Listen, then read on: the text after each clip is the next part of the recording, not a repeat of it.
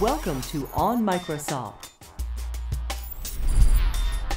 Conversations with thought leaders in Microsoft technologies.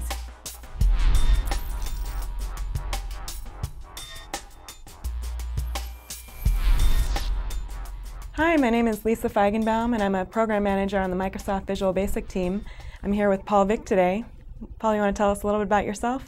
Sure. I've worked on the Visual Basic team for 10 years now, which is a whole decade, kind of hard to believe. It's been a great experience, and actually I just recently moved to the Oslo team to work on some of the new technologies they're working on there. But as an old VB hand, I having worked on the language for a long time, it has a special place in my heart, and it's what I've been presenting at the PDC is about sort of the future directions of the language that I worked on until very recently. Great. Well, what are some of the up-and-coming trends in programming languages that you see and that you're trying to think about as you architect the Visual Basic language? Mm-hmm. Well, I think there's sort of three major trends I think we're looking at. One of which isn't really there isn't much to talk about yet is concurrency. Sort of as we move into the world of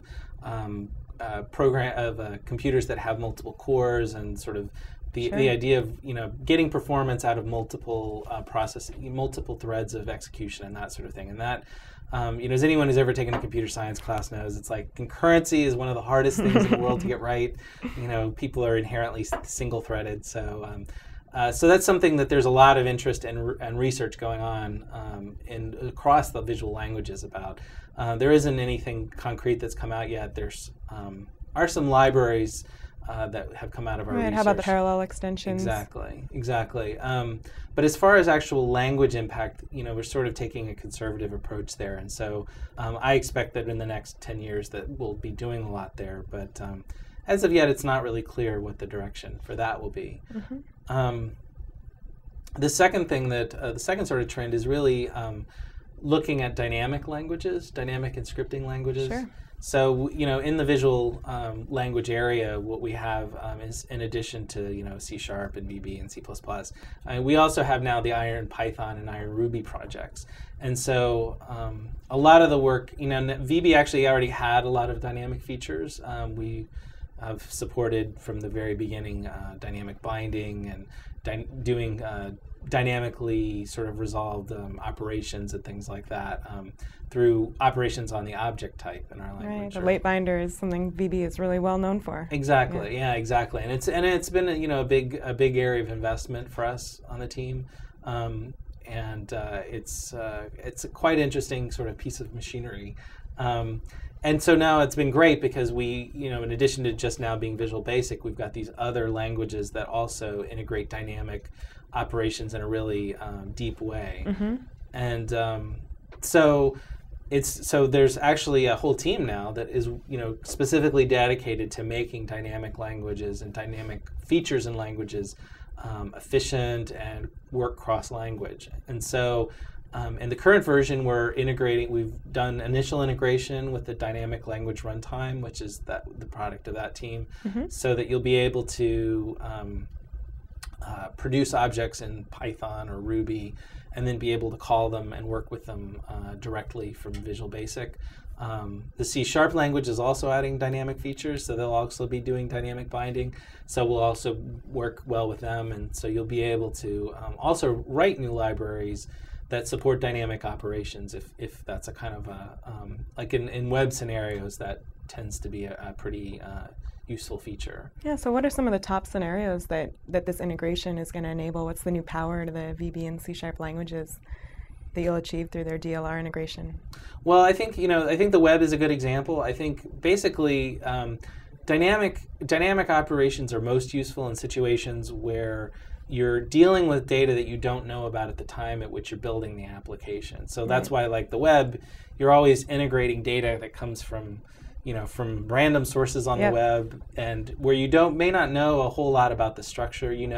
Some things about the structure, but not everything. Mm-hmm. Database operations are another good example where dynamic operations can be very useful, especially if you want to be resilient in the face of changes to the format of data. So, like if you don't want to tie yourself to the format of a particular field being an integer, maybe it will change into a float or something like that.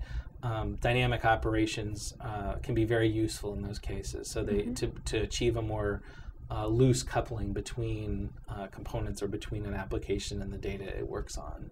So how will this actually look in the VB language? So before with the late binder, you would declare a variable as object, and then you could use it later, and it could be assigned to a new type. How does this work with the dynamic integration? Actually, it doesn't change anything at all. So it's kind of interesting, It's easy. Yeah, for the C# language, they're adding a new keyword and a number of new language features. And for us, since we already support all these things, the support actually stays exactly the same.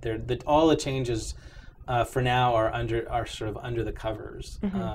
And as we get more scenarios where dynamic binding is used, and as the cross-language scenarios kind of get more used, I think we may look at additional changes to the language to make it even easier. But that's sort of a refinement we'll do over time. So sure, that sounds pretty exciting. Yeah. And so any other trends? Yeah, the thing that we've been thinking about, and this is, I think, the most interesting one, I found the most interesting and kind of exciting, is really looking at how compilers, so the thing today is that, what you find is that, the Visual Basic compiler is like this giant black box, and text goes in one side and out the other end comes an assembly, and there's a huge ecosystem of tools that work on, analyze source code or analyze programs, or people who would like to incorporate programmability, like VB-like features in the programs. But it's very hard today because you've just got this big box, and there's really nothing. If the big box doesn't fit what you need, that's too bad. So what we've been starting to look at is opening up that box and allowing people to get at the individual services inside that. So, for example, if you're writing a tool that works, if you wanted to do something that analyzed style of your source code style, enabling you to just call the Visual Basic parser and get back a set of parse trees.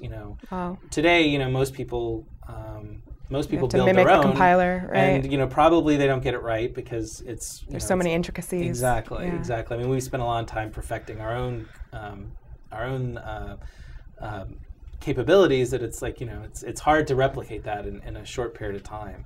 And so really, what it opens up, I think, a huge amount of possibilities for people. There's the obvious stuff about building tools that work on code and that kind of thing. But then there's sort of the more open sort of capabilities that we could sort of theorize further out. Whereas, if we open up the compiler, maybe it would be possible to allow other people to write components that become part of the compilation process. Wow. So you could imagine being able to write extensions to the language without actually having to work at Microsoft on the Visual Basic team, which would be a wonderful thing. I mean, that's much more speculative. I mean, that's an aspirational goal.